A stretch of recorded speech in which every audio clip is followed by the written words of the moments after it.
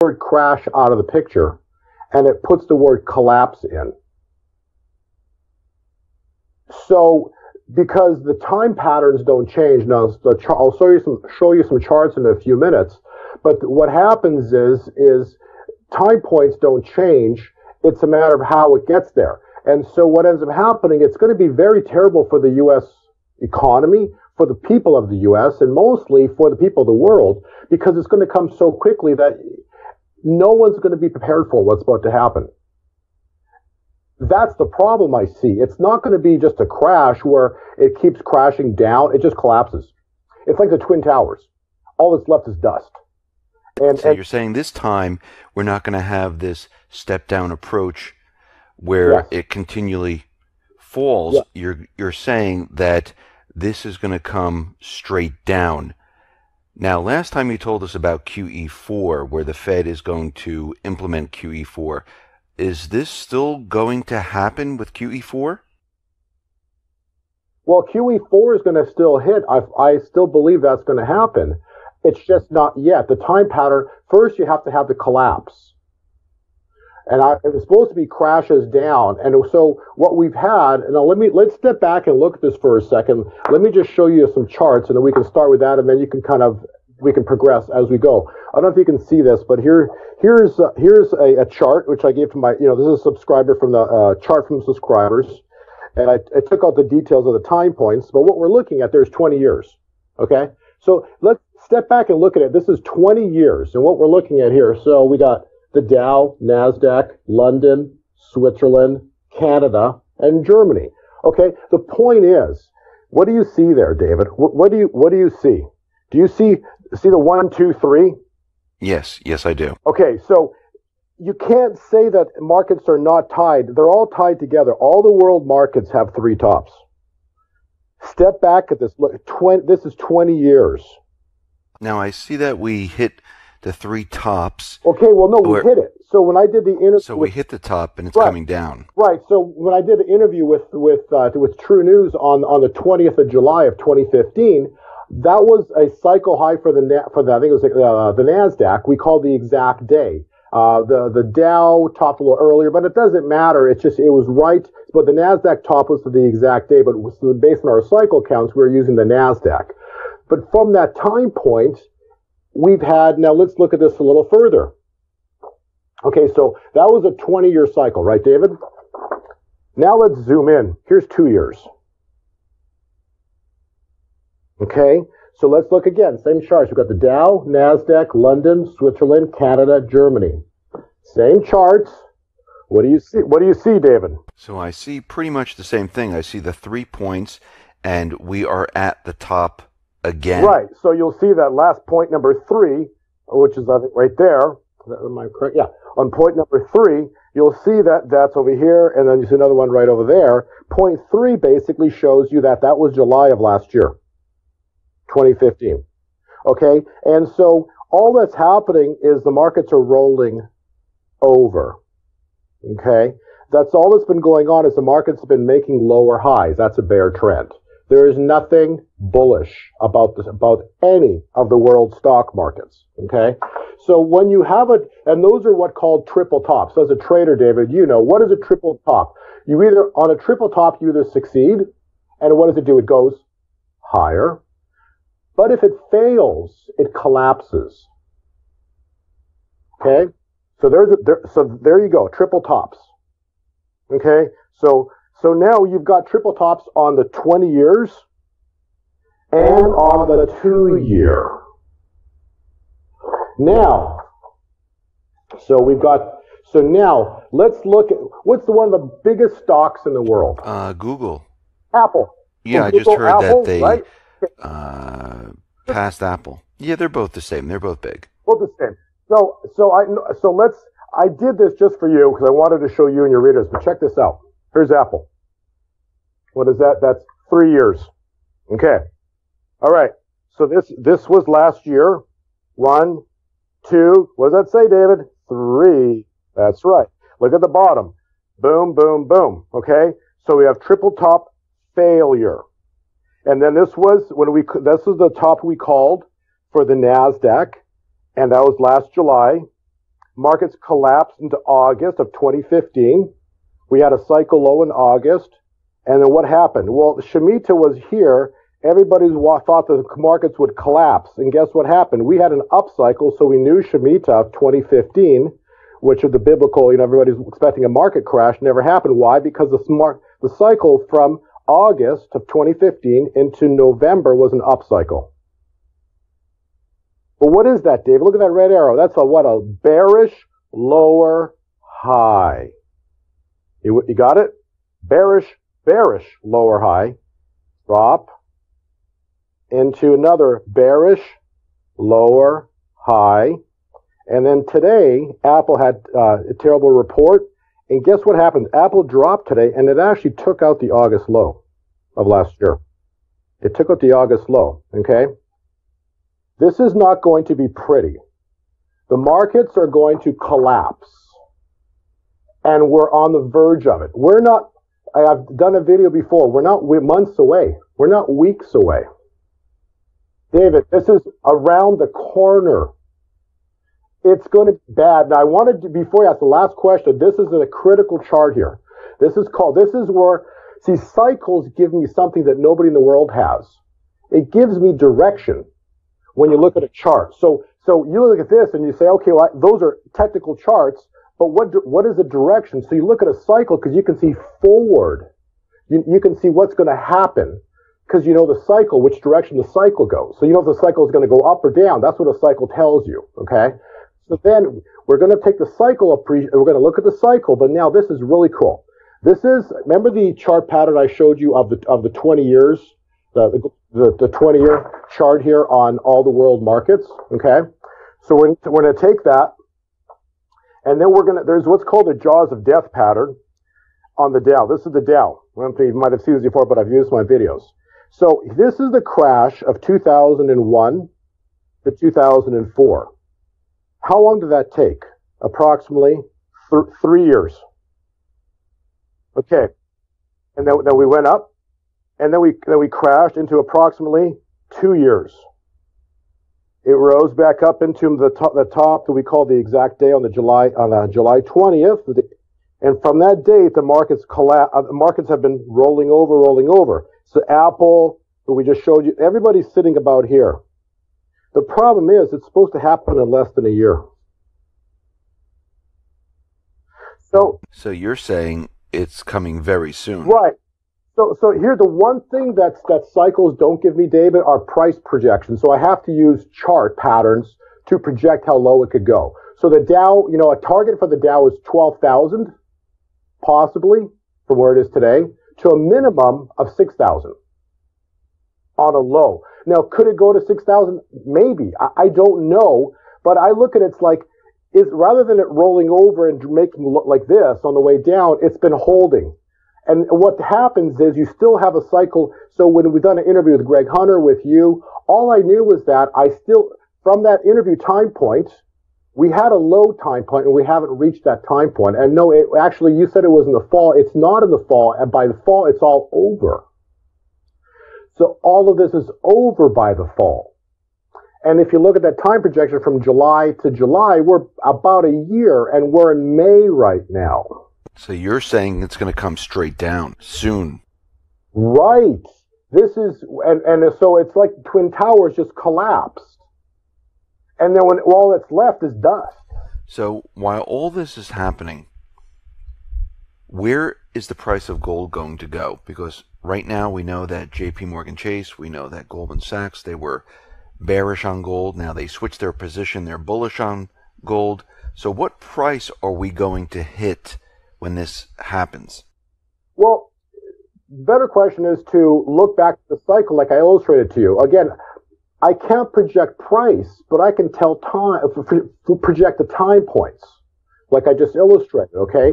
So until my time points arrive into this summer, you better be careful to sit in that market right now anywhere in the world. It's extremely dangerous because the time point hasn't arrived yet, and the chart patterns, so the patterns we use, couldn't be uglier. And everything I just illustrated going back 20 years and 2-year and 3-year patterns and everything I showed you, show me where we're wrong. That's a bear trend. Lower high, low, triple top and bear, triple top on the 20-year, triple top on the 2-year, and lower lows everywhere. What is gold? The best word over all the years that I've done this, the one word you can give gold, it's insurance. It's insurance. Okay? But people always email me, hey, what about mining stocks? What about ETF? Everything's paper except gold and silver. Okay? But it's insurance. It's insurance to keep the people that make all these stock markets move. It keeps them in check. It's God's money, and it keeps the world in check. When the world becomes out of balance, gold fixes the equation. Okay? And so when we did an interview, the cycles we were using, we had a low in 2014. The one area we were looking for a price explosion in 2015. The mistake we made, and this is something we talked about in Greg Hunter's interview, was that the Jubilee year added an extra year cycle in it. So it doesn't matter if it's December to December. The point was it's a 12-month cycle it added. And so because of that, I scheduled an interview specifically with Future Money Trends on December 3rd. We did this like a week or two prior to December 3rd of 2015, scheduling it on that day, saying I expect to be there a low. So on that day, I said today will be the low for gold. We just should have seen it at 1045. And look at gold. Today's trading at 1270, I believe, right in that range. Today being May 12th. So gold 1045 was the exact low. I don't think there's anybody else in the world that actually called that low. I think we're the only ones. And since then, gold has been going up. Now, I did this chart for you, David, to show you this. Okay, so check this out. Okay, so this is so 6 years. So from the year 2010 to present. You got it there? Yep, okay. I see it. So number one is $1,900 gold. So that was a 1,260 days, 1,267 a day cycle we counted from the prior cycle. So that's what we called the top on that one right there. And that was 1,267 days prior to 2008. So that was the top. And then, since then, you'll notice gold's gone down. Okay? But check this out. Okay? So this line here is the 600-day moving average. So when I was in Greg Hunter's interview 2 months ago, it shot through that 600-day moving average. And my words were blue skies for gold. And to this day, we are not wrong. Why? Because look at, I knew that would hold because it's never, look at this, for 4 years, it's never been above that 600-day moving average. It's holding it like a rock. After the Greg Hunter interview, it came back and tested it for 1 day, and that 600-day moving average is $1,211. And then since then, it rose up, and all it's been doing is making a flag formation or a pennant. It's making a pennant formation right here. There's a second line that I drew, and it goes through the middle here, and that's a 50-day moving average. Okay, well, a 50-day moving average is what holds a bull market. And you will notice that 50-day moving average has been holding it like a rock ever since we called the low right there. I can zoom in on it. That 50-day moving average has been holding it like a rock. And that's the second, the blue line, the blue arrow, sorry. So gold and all these technicians, I don't want to mention names, but there's people out there that have been calling. I actually got an email from somebody just this weekend, and he actually raised an analyst calling for $700 gold. Like, seriously? Like, where do these people come up with this stuff? Like, for it even to go down under that 50-day moving average of the 600 days, never going to happen. So when they're calling for like ridiculously low prices, all they're doing is scaring people from buying the one asset class, that's insurance. Everybody buys insurance for your car, for your house, for everything you own, but they don't want to buy insurance against their value, of what their portfolio's worth, of what their assets are. Like, how could you not at least take 10 to 15% of your net worth and own physical gold and silver? Because gold's going to appreciate by a factor of 10 minimum. So if I had 10% of my assets in gold, okay, and if it went tenfold, which you'll easily do, maybe higher, okay, but minimum of 10%, so 10,000 on gold from where it is today, okay. So I would have preserved my wealth because I took 10% of my net worth, held it in physical gold, watched the economies collapse and everything else go to whatever, but my gold went up tenfold, so I preserved my wealth, today's wealth, with only a 10% stake in gold. So for people to not hold gold physically, they don't understand economics. They believe the 252-year story, and the reason I use that number is because it's a 252-year cycle that ends this year, and it's the monetary cycle of paper, and it's supposed to end this year with a collapse. So I hope that gives you a good idea of where my thoughts are on gold. And then and people say, this is the best part. People say, oh, you can't use technical analysis. You got to throw it out the window. Are you kidding me? The charts I showed you, like, could those be any more perfect on the cycles that I illustrated to you? Then let me give you one even better. Here's a technical chart on gold. Okay, check this out. Right here, I'm going to just show you this first. What is that, David? As an analyst, what kind of chart is that? Looks like a flag to me. It's a flag formation, right? Check this out.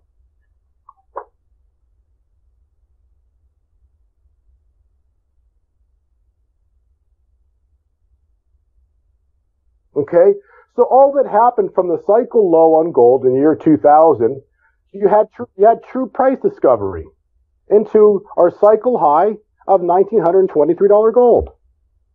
And then what happened was you had the flag form. Okay, so there's from the top to here, all that happened is a flag. Perfect. Not like you can't use technical analysis. Are you kidding me? That's a perfect flag formation. Okay? And the breakout point is right around 1250. So gold's already broken out. It broke the flag pattern. We're just waiting a little bit longer. And guess what happens next, David? I'm looking for new all-time highs for gold this year, 2016. Why? Because look at this. Look at the red line that I drew there. The red line, you see that? That's just basically, this is called price meeting time. If you remove the manipulation, all it is true price discovery. It puts gold at a new all-time high. Talk about silver for a second, and the reason is because silver is the reason gold hasn't broken out yet. Let me answer that. Silver follows gold, and then it takes over. Okay, so let's illustrate. On December 3rd, gold bottomed, silver did not. Silver, and I did an interview, and I basically, on that interview with Future Money Trends in December, I said silver is the lagger. So it bottomed second. Well, guess what happened 2 weeks later? Silver bottomed at 1360. Okay? Guess what happened in January? Gold took off. What did silver do? Kinda. It lagged. It's been the lagger. Okay? But now you got a golden cross. You got the 50-day cross, the 200-day. So you got a golden cross in gold, golden cross, which happened on gold in February, and on silver it happened in March or April. So finally you got the golden crosses on both of those already occurred. Okay, but silver. Remember the flag formation we had here? Here you go. Here's silver.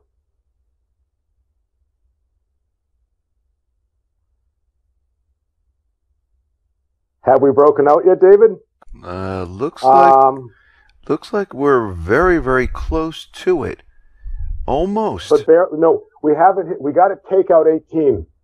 We got to take out 18 with a conviction. Okay, so you take out 18 with a conviction. That'll take out 1300 with conviction, and you ain't ever gonna see cheap prices on gold ever again. So do you think gold is going to step up or go straight up? Vertical. Not tomorrow, not just yet, but very soon, because the Shanghai Gold Exchange won't let it go down. The Shanghai Gold Exchange is basically the intermediary now that's going to transition. You'll notice ever since they went live. And the interesting thing was on all the world markets. This is actually very cool. I don't have the chart here, but go back and check. You'll see the Nasdaq, S&P, all the world markets. Okay, all the world markets. When did the Shanghai Exchange go live? April 19th. April 19th specifically. Remember, to me, everything's a day. Everything the days are important. What happened the next day? All the world markets topped. Head and shoulders. See how it head? Okay, and then the other day, the Dow rose 200 points. So then yesterday, it dropped 200 points. Why? Because it made a right shoulder on the dailies. So you got 20-year, 3 triple top. You got a 2-year triple top, and now on the dailies, you got a head and shoulders. Just finished. So do you see gold taking off this year? Do you see it increasing quite a bit? This year, yes. You know what? Jim Rickards, actually, I listened to one of his interviews, and I don't really pay attention to him. I didn't really know who he was too much, but I did listen to a couple of interviews, and he actually said something very interesting. When this happens, and I fully agree with what he's saying, when this happens, what you're going to see is it's going to explode. And actually, he didn't say it's going to explode. I see that happening. And I see an immediate flight to safety. The world will wake up to precious metals. And guess what gold and silver will once again be? Money. Okay? Because they want insurance and they want money. Okay? So it's both. Basically, it's number one insurance, but it's also money. Okay? And so immediately you'll see everything dry up. Because how much gold? It's think about the internet people shut their sites down. They're going to hold off for a few weeks, and everything else left is just going to disappear. All of a sudden it's gone. So then people putting in orders, and his words are very specific. He goes, "You're going to call your dealer up." He says, "Sorry, we're sold out." You call up the coin dealer, "Sorry, we're sold out." You call the mining company, "Sorry, we're sold out." That's what's going to happen. And so people have orders in, but are they going to get filled? I don't know. Maybe eventually, maybe I don't know, but I believe it's going to. This year you're going to have remember 1980? I don't know if you remember that, but 1980 when gold was going up to $800, what happened there? Right? You had people lined up to go buy gold. I know that because I experienced it. Okay, I saw people lined up to go buy gold. That's called a gold rush. Okay, we're going to have a gold rush this year. And when there's a shortage of gold, prices are going to go up. That's correct. That's correct. And then the premiums are the bigger issue because people will pay whatever they can to get their hand on it. So until it happens, it hasn't happened. Once it happens, it's too late. So from your analysis, when do you think gold is going to all of a sudden go vertical? At what point in time? Well, I think the stock, I was expecting the markets, I was expecting gold might explode last month, and it did take off. See, it's gone to, like you said, we had a flag formation, it broke out. We had a pennant formation, it broke out. So it's made 2 higher highs or 2 higher steps. But now it pulled back again, and it's about to take it out again. So it's like it's a spring that's building up. Okay? All above the 50-day moving average. So yeah, the 50-day moving average is solid support, and it just keeps building pressure. And that's all into a point. And then it blows. And that's what's happening right now. And when silver does the same thing, so I believe the markets might actually be the trigger now that we haven't exploded as of yet. So the markets might collapse first. Then gold and silver will rise from the ashes, and everybody will want it, but it won't be. But within a day or two, it'll be all gone. So it could be something like that. I'm just trying to look at cycles and see how it could play out. But it'll be, all I know will be very quick. It all just happens in a matter of days, possibly. Like it'll be something like that. So while the market's coming down, gold is going vertical. What happens to the dollar at this point? I mean, where are we going to see the dollar go? Well, the dollar. I've been very bearish on the dollar since I was in Singapore. Not this year, but last year when I was on stage.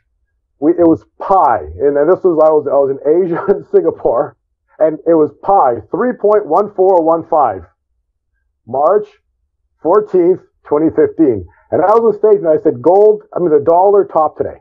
Nobody believed me. It's lonely at the top or at the bottom sometimes, you know. It's like, you're ridiculed, then it's radically debated, which is where gold's at right now. It's like, and then when it crashes, it's accepted as reality. And so the dollar, that was the top. We've been right ever since. It's never gone higher than the date on March 14th of 2015.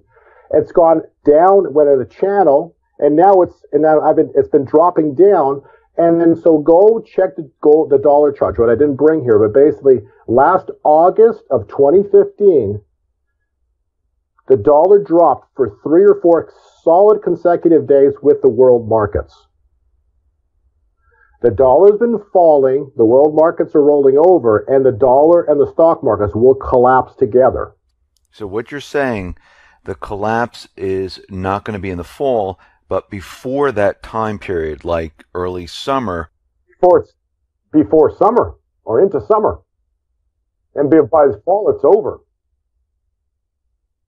And if the price points don't hit, let's say the Dow only drops X amount, then eventually, when that time point hits we have, well, then the bear cycle's over, and then it's going to start going up again, so maybe they did hold it up, but I don't think so. All I'm seeing is that it's just, the patterns are still looking very ugly, and when you have gold explode in price, there's a reason why it did it, right? Like, why else would gold explode unless there's a reason? So the chart is saying a price explosion. Well, why did gold do that? Why is there a gold fever? And the people don't understand because they're like waiting. Well, in 2001, it took 4 years to crash. In 2007, 8, it took 2 years to crash. So if we get signs of it, I'll get out. You do have signs. I just showed everybody a 20-year triple top, a 2-year triple top, and now in the past 3 weeks, we had a head and shoulders form on the world markets. So you're saying it's just going to drop and... Yeah, so if you're waiting for a confirmation, like this is going to be, let's see it drop, 500 points or 1,000 points and then I'll get out. You may not see it. You might just drop several thousand points right off the start. I don't know how aggressively it drops. Honestly, I don't know. But, to hit a price target of even 12,000, it would have to drop substantially just to get to that point on the Dow, right? And so all I know is, to me, like I tell subscribers, it's more important is the time aspect of something versus the price of something. We are tied up in the concept of price all the time. But the moment you start applying cycles, remember, when I called the gold top, I didn't know it was $1,923. I knew that it was going to be very close to, or to the day, 1,267 days from the top in 2008. The price just happened to be the price. Just like when gold dropped to $1,045, I didn't know the price target specifically. I could have guessed using Fibonacci's, but I knew. From the day time point, I had a cycle low coming in on the 23rd, on the 3rd of December, and then you watch it drop, and you see it hit a cycle low of 1045, and then that day I said, well, that's probably the low, and because the time expired, and so until the time expires on this world market collapse, sitting in the markets is it's insane, especially if you don't have any gold and silver to protect you. Bo, thank you very much for being on the X22 Report Spotlight. Can you tell everyone a little bit more about where they can find your work? Yeah, I do several things. We've got a stock index which covers the cycle. So the charts that I showed you, I include those charts, but also there's time points that we provide. So if for traders and people who are really interested, the traders specifically, the time points are very important. We do have very specific time points for the stock market right now for this crash when we actually expect it.